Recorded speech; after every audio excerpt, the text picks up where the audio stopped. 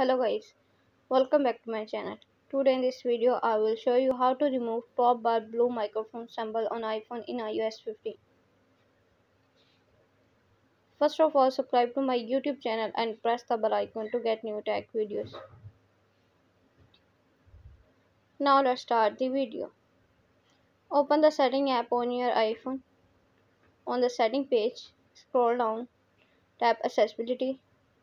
On the accessibility page, scroll down, tap voice control page, turn off voice control.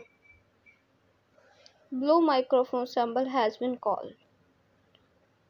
Thanks for watching this video.